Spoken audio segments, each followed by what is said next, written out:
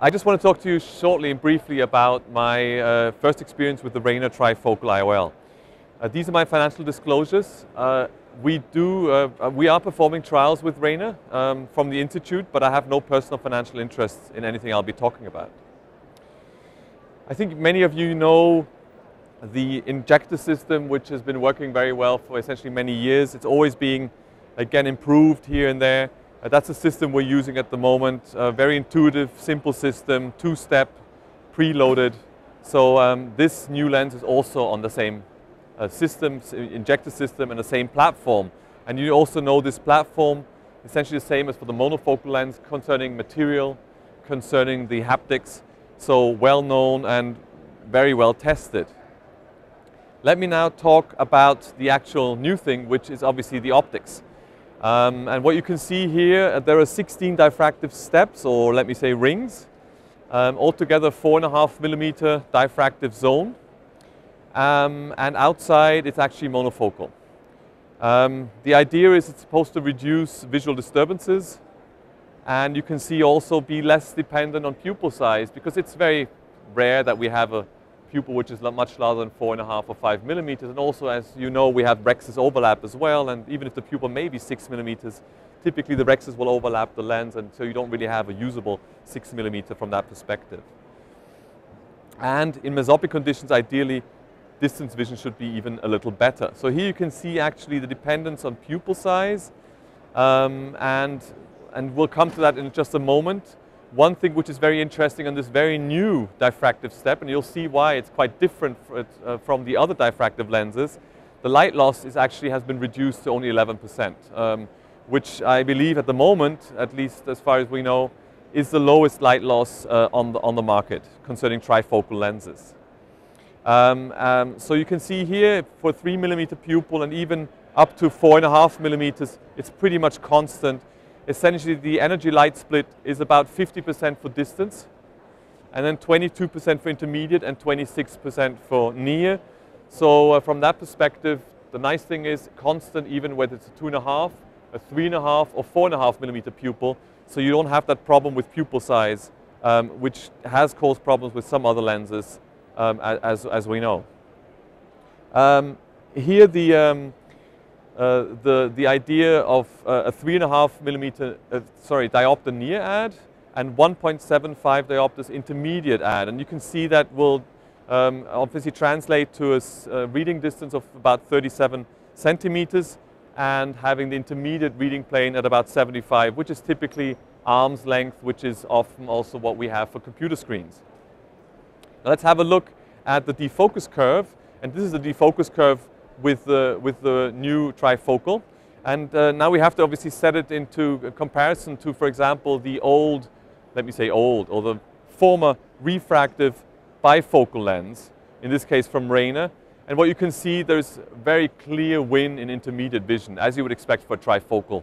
Very clear, but it also, even for near vision, you can see is at least even actually better, and also of a wider range. So also the reading distance can be a little closer than we are used to from the Rayner M-Flex. Now here's the interesting thing concerning the new diffractive design.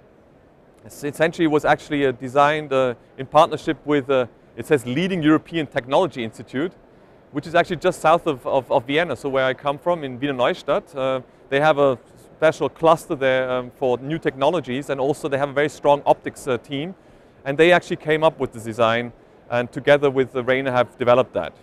And what you can see is there is a so-called typical asymmetrical component, which most of the diffractive designs are like, and then also symmetrical component. What they do is they combine these two, and you come out with this quite special trifocal design.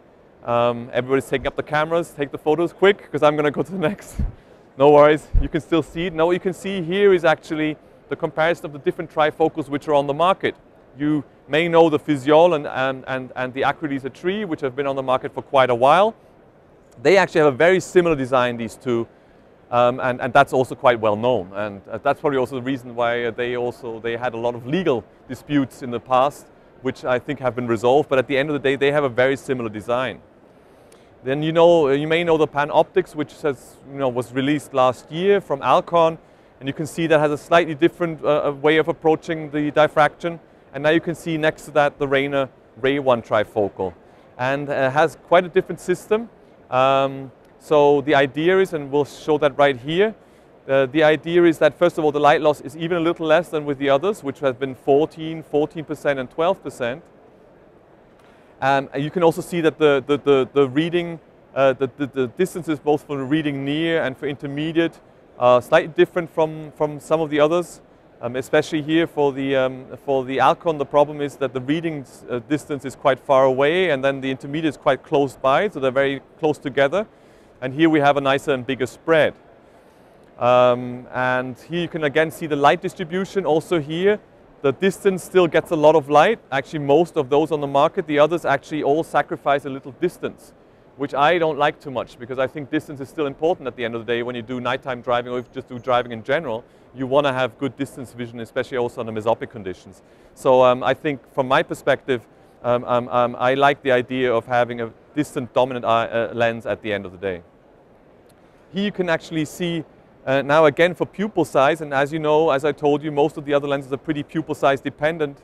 And you can see some differences here again, always near, intermediate and far, and the way the light is distributed among these, from a small pupil up to a big pupil. And you can see here for the RayOne, it's actually very constant up to 4.5, as I showed you before, and only then does it become actually a really distance dominant lens, which makes sense again, because if you do nighttime driving, you want to have essentially distance dominance.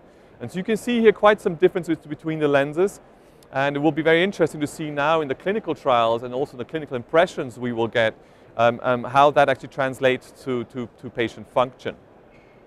Here looking at the US target charts, which you probably know from the past from many other lenses, comparing now the Rayner trifocal against the two, let me say, market leaders for trifocals, namely Zeiss and Physiol. And you can see here quite comparable, if not even better at intermediate, and at least, if not better, at near. So that looks pretty promising. Here now, that's for 3mm pupil, and now for the 4.5mm pupil, again, at least comparable, maybe even a little better as it appears, especially for near. So again, here now, this is a simulated study, so that means what happens here is these are healthy subjects. It's a special optical setup where the lens is put inside and the patients can look through the lens with an optical system and actually get the impression as if they had that lens in the eye. And this is actually a validated system. And they've used that now to compare, in this case, the Rayner RayOne Trifocal. This is a defocus curve with this system in place. And now comparing it here to the acrylisa tree. And you can see that there are some differences here, the standard deviations to go along with that. And you can actually see that it seems to outperform not only in the near distance, but also here in this distance, let me say, of about half a meter, 2 meters or half a diopter of defocus. So again, we'll need to see what that actually translates to in real life, in patient function, but that will be very interesting to see. So again, just to highlight here the differences between these lenses, and you can see that actually the Rayner Trifocal, obviously being the newest on the market, has also done its homework and has actually really ticked quite a few boxes where we think it may really be better than the others, or at least as good, shown in green. Now just to show you the first operation which I did, so it's the usual preloaded system, which is obviously very convenient, and which you probably know from the monofocal lens or the toric lenses. And the plunge is brought forward, very straightforward, and in this case actually going into the eye. This is a 2.4mm incision in this case, which I did, and the unfolding of the lens as we're used to. In this case, actually, I pressed the plunge a little too much, that slight pluming, which is not necessary, and now the lens is in the bag and pretty straightforward.